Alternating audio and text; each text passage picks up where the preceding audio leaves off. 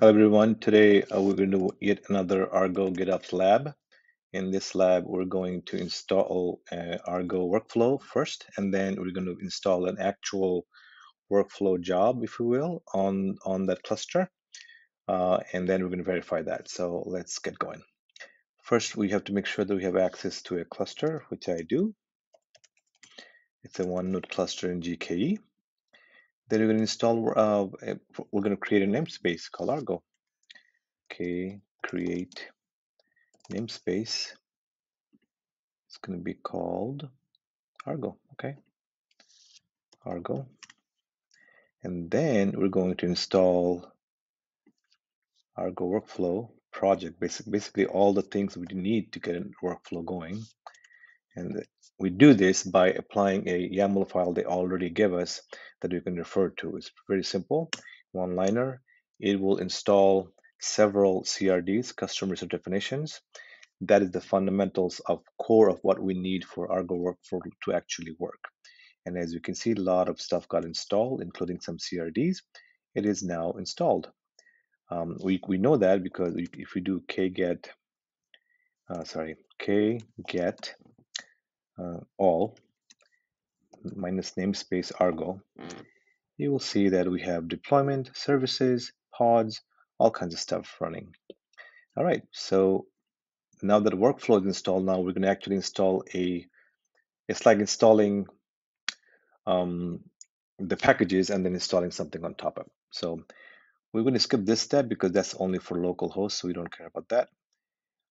Now, to actually install a workflow, we're going to follow the instructions here. First step is optional for localhost, we don't care about that. So this is the actual YAML, which will run a Docker container called whalesay. And that is the YAML we're going to use to install this hello world workflow. So we will say a.yaml. This is the YAML file that we're going to use. Hopefully it works. I haven't tried it actually. So k apply -f a.yaml. Let's make this smaller so you can see better.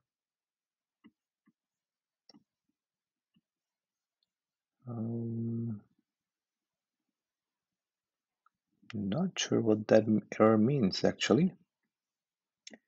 So let's see. A.yaml, did I mess it up? API version, client workflow, these are all comments. Cannot, oh, I see. So we have to give it an actual name. See, if we use like this, we're asking Kubernetes to actually generate a YAML, which apparently we can't do with apply. So we'll just say 1, 2, 3, 4, 5. How's that? Actually, now we're going to be name and not that. So let's try that. See what happens. I think smaller case. Let's do that. Small case. Let's try that if that happens. All right. Yeah, there you go. Okay, so now to verify, let's see how much time I have left on the video. 1 minute, 1.5 minutes. So to verify this is also new for me, so I don't know if it's going to work or not. Let's do this and go. Actually, should do this. K get wf -n, wf for workflow, hopefully it'll work, -n Argo. Interesting. How about kget? Actually, let me see. Where did it get installed? First of all. Ooh, I didn't mention a namespace will be in default. So let's do this instead. Yeah, there's that. There's the workflow. So now we can do k get workflow. And this is the name of the workflow. Sorry, I meant JSON. So we can get the JSON output of this. These are all the details about the workflow. In the next video, we will actually run the workflow. This is just a definition of it. We can also do probably, let's see how much time do we have left. 21 seconds. Okay, so we'll stop there. So in this lab, we installed workflow packages on our cluster. Then we actually used a workflow to test this. And I will see you in the next Argo GitOps lab.